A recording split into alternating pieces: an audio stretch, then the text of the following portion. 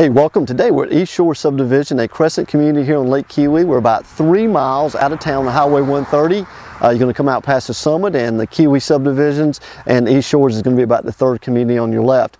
The community was established in the early 90s, so we've got about 20 years of age on the communities, and you're going to see some mixture of some older homes, but mostly more up-to-date, newer homes are in these communities. There's two phases. Phase one I'm standing in right now is basically, I call them T communities. You drive in and then it forks off left and right, and then section two is also the same way.